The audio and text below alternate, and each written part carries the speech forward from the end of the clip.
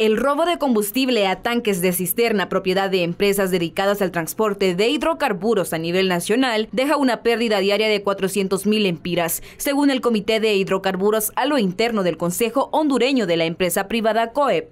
El problema que tenemos es al salir de las terminales, estas cisternas, nuestros empleados están siendo abarcados por gente armada, los obligan a detenerse, ¿verdad? Y son objeto de sustrajo del producto en términos rápidos. Esa gente está bien coordinada. La industria petrolera denuncia que el hurto de combustible es por parte de organizaciones criminales con mayor influencia en la zona norte del país, desencadenando así un mercado ilícito, por lo que pide a las autoridades de seguridad hagan una supervisión, control y decomiso de las unidades que comercializan el producto robado en vehículos no autorizados. El robo de combustibles ha desencadenado un mercado ilícito, originando conductas de posesión, transporte, almacenamiento, distribución y comercialización ilegal.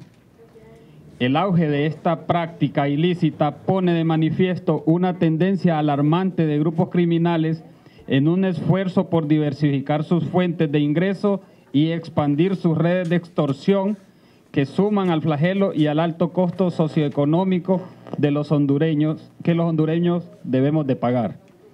Este es un flagelo que se da desde hace varios años, asegura el vicepresidente de la Asociación Hondureña de Distribuidores de Productos del Petróleo, ADIPE, pero en los últimos meses se ha agudizado, ya que en promedio hurtan entre 300 a 400 galones a cada cisterna. Esto cada vez se va incrementando más. Actualmente en las últimas 2 o 3 semanas tenemos informes de que sí ha mejorado la seguridad, pero precisamente por eso, antes lateaban 30, 40 galones por tancada, ahora aparentemente, o así está sucediendo en lo que nos han informado, las autoridades están mejorando eso, pero a la que logran agarrar le están quitando 300, 400 galones.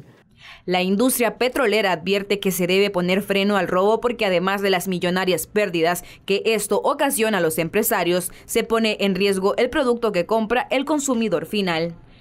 Para el Centro de Noticias GOTV les informó Carolina Martínez.